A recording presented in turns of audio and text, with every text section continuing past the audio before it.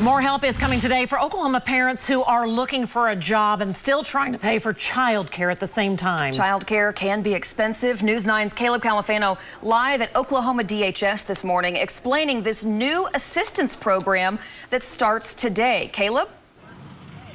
Well, this is actually an expansion to an already pre-existing program here. In fact, the problem, though, or the thing was, it only benefited people who lost their jobs, parents who lost their jobs due to COVID, and it only benefited them for 60 days. And now parents who lost their job will be able to, for any reason, who are looking to return to work, will now be able to be eligible for 3 months of assistance to help pay for childcare while they search for a job. Under this new expansion, job seekers with children do not need to meet any income eligibility requirements.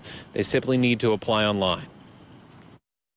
As a working parent myself, I can't imagine trying to search for jobs while I'm also trying to take care of the needs of my children. And so certainly for families who have experienced job loss, during the pandemic, definitely they need that additional support.